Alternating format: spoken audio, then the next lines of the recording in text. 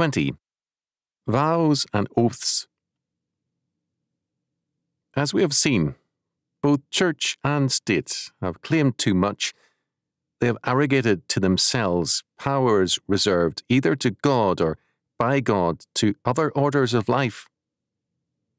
Moreover, they have been guilty of theft, claiming more than is their own. The state's taxing power has become theft. It is not the God-appointed head tax, but is now the equivalent of 4.5 tithes. The church has claimed the tithe as her own, refusing to admit that the priest's portion is only 1/10 of the basic tithe. Numbers chapter 18, verses 21 to 28. One of the areas of arrogant claims to power is the vow and the oath. A central problem also is the confusion of these two very distinct things, and more than a little misunderstanding as a result. First of all, with respect to the oath, Thompson's definition is to the point. An oath is the invocation of a curse upon one if he breaks his word, 1 Samuel 19, verse 6, or if he is not speaking the truth, Mark 14, verse 71. In the Institutes of Biblical Law, we have seen that, where the truth is being extracted from us for evil purposes, for the commission of a crime, we are under no obligation to tell the truth. To tell the truth and help an evildoer in the commission of a crime is to become an accessory to it. Moreover, another factor appears in our Lord's declaration in Matthew chapter 5, verses 33 to 37. Again, we have heard that it hath been said by them of old time, Thou shalt not forswear thyself, but shalt perform unto the Lord thine oaths. But I say unto you, swear not at all, neither by heaven, for it is God's throne, nor by the earth, for it is his footstool, neither by Jerusalem, for it is the city of the great King. Neither shalt thou swear by thy head, because thou canst not make one hair white or black. But let your communication be yea, yea, nay, nay, for whatsoever is more than these cometh of evil. Thompson's comment on this is not admissible, since it is dispensational. In the kingdom of God, oaths will finally become unnecessary. Matthew chapter 5, verses 34 to 37. There is no warrant in the text for postponing any obedience to our Lord's words. Moreover, in James chapter 5, verse 12, we have this commandment restated. But, above all things, my brethren, swear not, neither by heaven, neither by the earth, neither by any other oath, but let your yea be yea, and your nay, nay, lest ye fall into condemnation.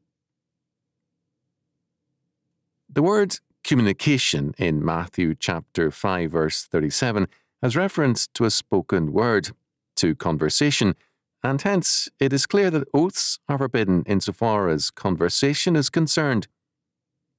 They are reserved for formal legal testimony. Christ himself testified under oath, Matthew chapter 26, verses 63 and 64. St. Paul makes a religious use of the oath in his epistles to confirm his word to the churches. Romans chapter 1, verse 9, 1 Corinthians chapter 15, verse 31, 2 Corinthians chapter 1, verse 23, Galatians chapter 1, verse 20, Philippians chapter 1, verse 8, to whom he wrote as the Apostle of Christ. What is thus clearly forbidden by our Lord is the use of oaths in conversation. Such oaths violate the third commandment.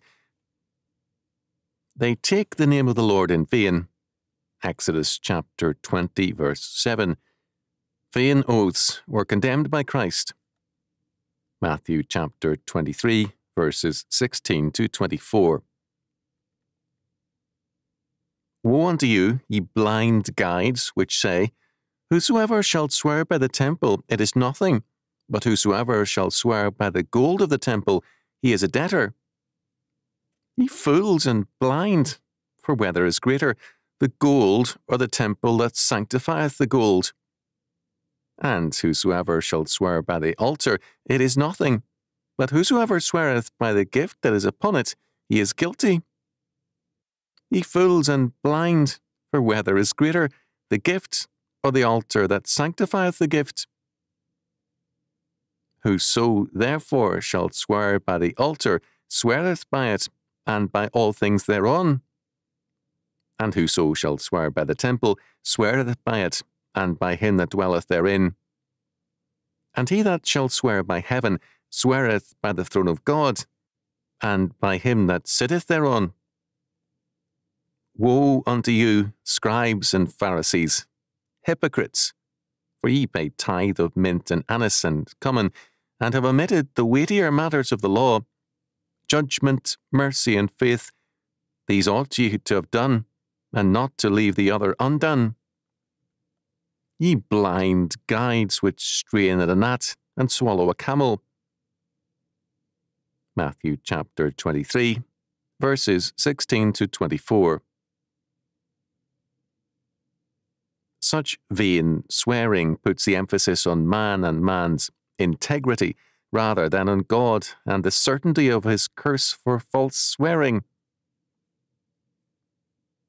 The emphasis in the example cited by our Lord of the casuistry of the Pharisees is on man's gift, not God's rule and realm, on the gold, not the temple, on the gift brought by man to the altar rather than the altar itself, on the heavens generally, not God directly, so that God is avoided and an aspect of creation is stressed.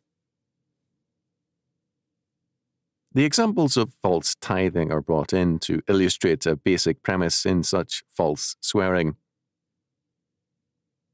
In Deuteronomy chapter 12, verse 17, corn, wine, and oil are specified as subject to the law of the tithe, that is, the field crops, not the garden products like mint, anise, and cummin.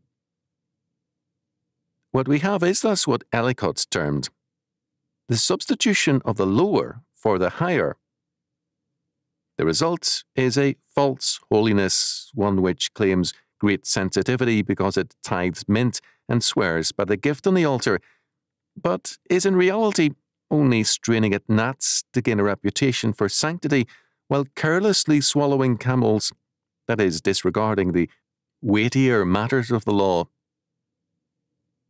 The legitimate oath, thus, is to serve godly, not ungodly purposes, is restricted to civil and ecclesiastical purposes, and must be in the name of God.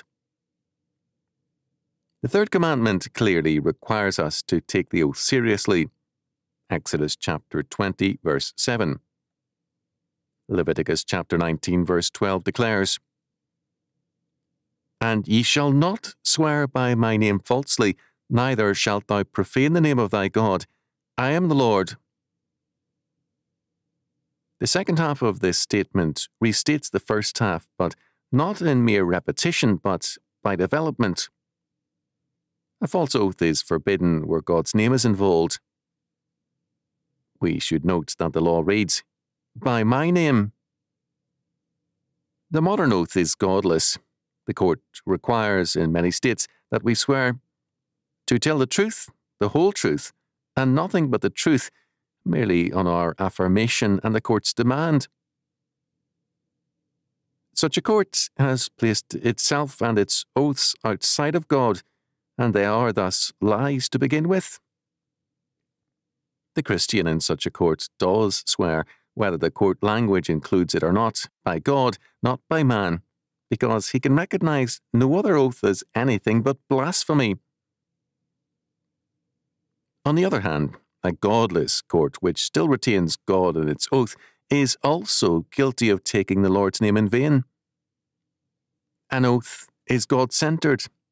If states and or church depart from God, their use of the oath in any way is profanity. They do not believe in God's judgments or curse, only in man's, and Their use of the oath is thus false usage. The godless oath is a personal affirmation in the name of the state. It is swearing by a false god, clearly forbidden in Scripture. Jeremiah chapter 12, verse 16. Amos chapter 8, verse 14. Perjury required the same penalty as in the case involved.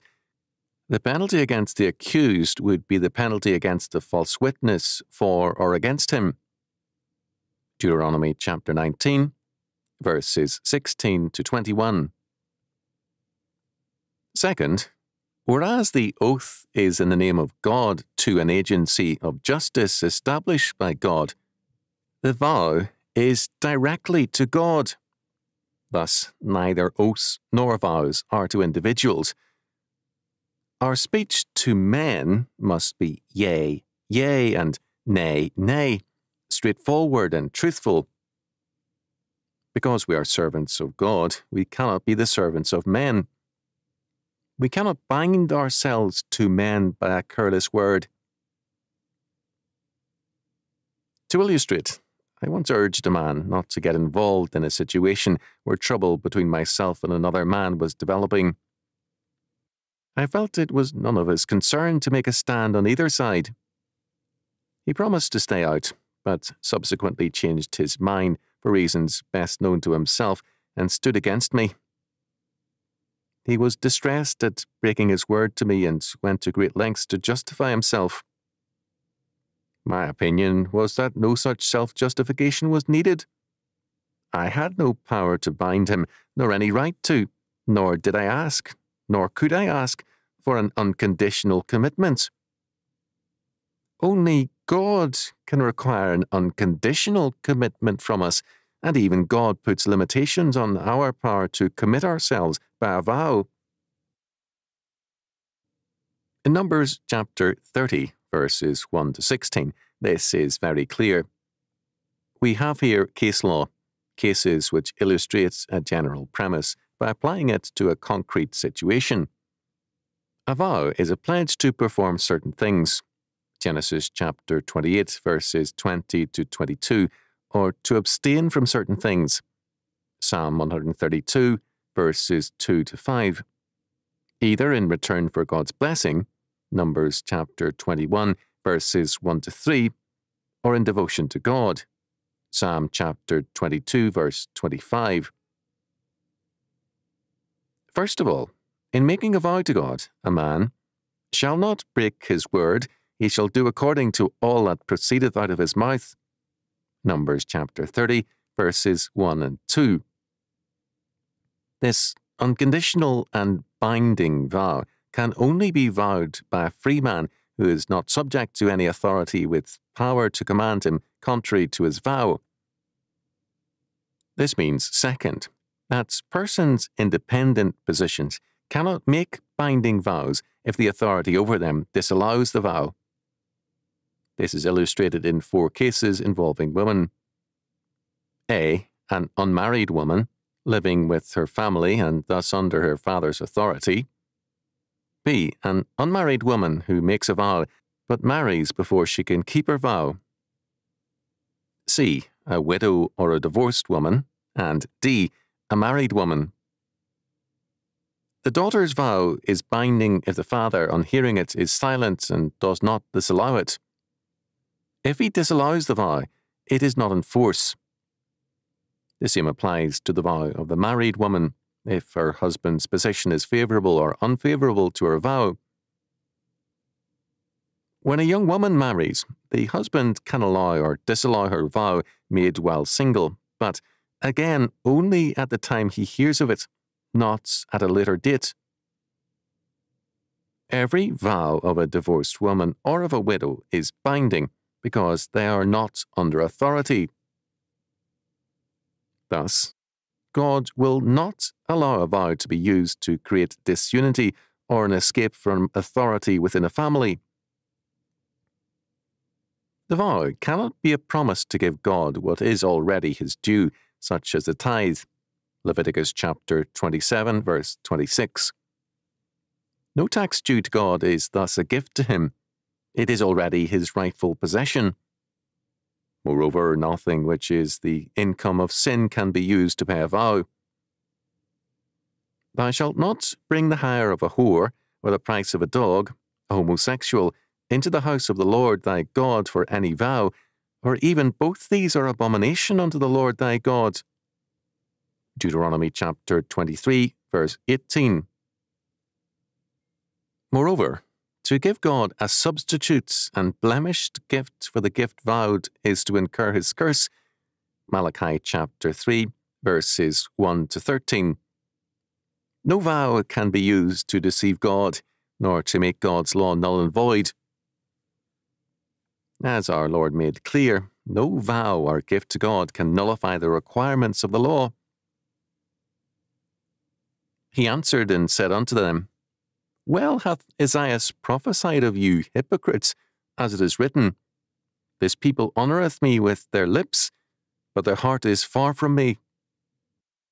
Howbeit in vain do they worship me, teachings for doctrines, the commandments of men.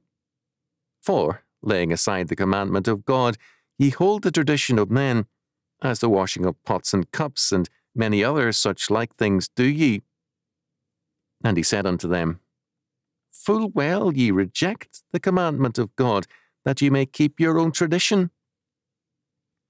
For Moses said, Honour thy father and thy mother, and whoso curseth father or mother, let him die the death. But ye say, If a man shall say to his father or mother, It is Corban, that is to say, a gift, by whatsoever thou mightest be profited by me, he shall be free. And ye suffer him no more to do aught for his father or his mother, making the word of God of none effect through your tradition, which ye have delivered, and many such like things do you. Mark chapter 7, verses 6 to 13. For any man to evade his duty to his parents by giving instead to the sanctuary was, in God's sight, a cursing of his parents and a flagrant denial of God's law. It is thus clearly condemned. Vows do not set aside the law. Marriage vows to God are thus not unconditional. They are subject to the law of God, and violations of God's law by one partner frees the other. Deuteronomy chapter 24, verses 1 to 4, Matthew chapter 19, verses 3 to 9, 1 Corinthians chapter 7, verses 10 to 15. There is no special virtue in vowing, nor in abstaining from vows.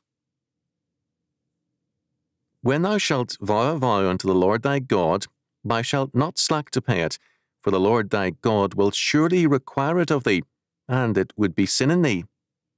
But if thou shalt forbear to vow, it shall be no sin in thee. That which is gone out of thy lips thou shalt keep and perform, even a free will offering, according as thou hast vowed unto the Lord thy God, which thou hast promised with thy mouth. Deuteronomy chapter 23, verses 1 to 23. The vow made by a free person is binding before God and must be paid. Because oaths are made in the name of God to a God-ordained agency, and because vows are made directly to God, neither church nor state can regard either as in any way binding men to them rather than to God's law. No disobedient and faithless church can regard its clergy and laity as bound to loyalty to the institution, and no lawless state can bind the conscience of men apart from the word of God. The framework of reference in oaths and vows cannot be humanistic. Clearly, vows are not unconditional, nor are oaths permitted unless they are God-centered. No vow can be turned into a means of evading God's law or of setting aside God-ordained human authority in its legitimate claims. The oath invokes a curse for breaking one's word or for deceit. The vow also invokes a curse on failure to render unto God what has been promised him. The essence of a curse is that it is a judgment on sin. No oath or vow can thus be used to further a sin, to set aside a godly authority, or to evade a godly responsibility. The purpose of the oath and the vow is to further the kingdom of God and His righteousness, never to hinder it. In brief, a man's word must be bigger than a man. That is, it must have a framework of reference greater than man, marriage, church, or state. Its framework must be the kingdom of God and His righteousness.